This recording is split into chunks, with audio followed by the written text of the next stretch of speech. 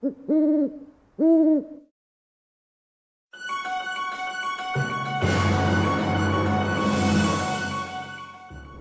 and welcome to the Discover English News and Current Affairs program, Behind the English. I'm your host, Tegan McCarthy.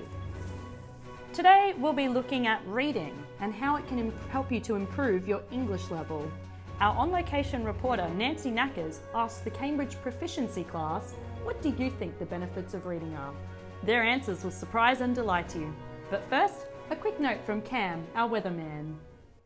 Thanks, Tegan. I'm Cameron and this is the weather.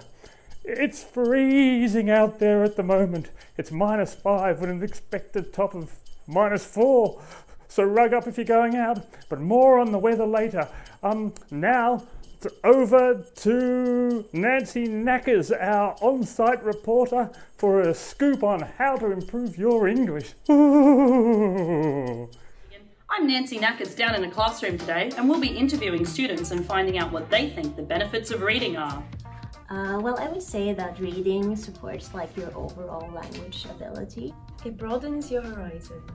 In general, I think you learn so many new words and see in what context they're used. It improves your short-time memory. Makes you look smart. Well, I think it's a really nice way to learn without even noticing. It's good to relieve stress, and besides, you can take a book everywhere. Thanks, Nancy. Speaking of differences, it's raining cats and dogs out there now. Everything has changed. If you're heading out, don't forget to take an umbrella. Back to Tegan in the studio. Thanks for the update, Cam. And thank you, Nancy, for that interesting insight into what our Cambridge Proficiency students think the benefits of reading are. In our next segment, our reporter Rosa will take you out onto the streets of Melbourne and show you how you can start practically reading. She'll guide you to the Melbourne City Library and help you to find the ESL graded readers, books that every student of English should be reading every day. But first, let's check in with Cam, our weatherman. Thanks, Tegan. Well, the rain has stopped, but the wind has picked up and it's blowing a gale here. Ooh.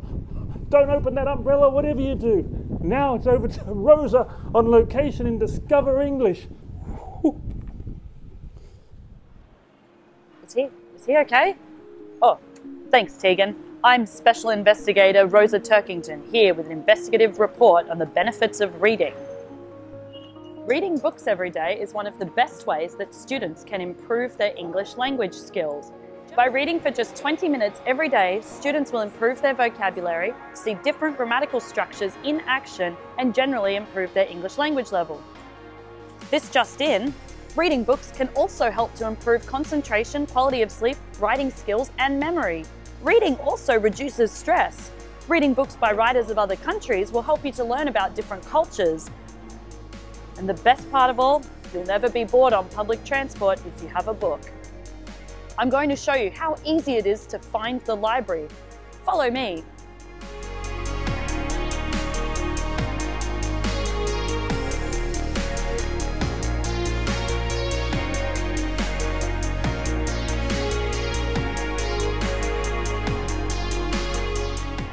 Here at the Melbourne City Library, you can find graded readers, books written especially for people learning how to speak English.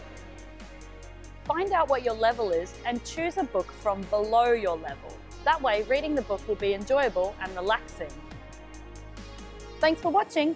I'm Rosa Turkington, here with Behind the English. Back to Tegan in the studio, but first, let's check on the weather with Cam. Oh, terrific tip that, Rosa. But look, if you're borrowing a book, make it a summer read, because the revised top is 39 degrees. It's baking hot outside now. Good thing I suggested taking that umbrella. Now, back to Tegan. Oh, is he okay? Thank you, Cam. And thanks, Rosa, for that interesting report. Let's just recap on what some of the benefits of reading are and how you can use reading to improve your English. Reading is great for your English skills, especially vocabulary and grammar. All students should read for 30 minutes every day. Reading improves your general well-being and gives you something to do on public transport. It's easy to find great books at the Melbourne City Library or Discover English Student Library. Always remember to choose a book that is slightly below your actual level. I'm your host, Tegan McCarthy, here at the Discover English News and Current Affairs program, Behind the English. Good night and good learning.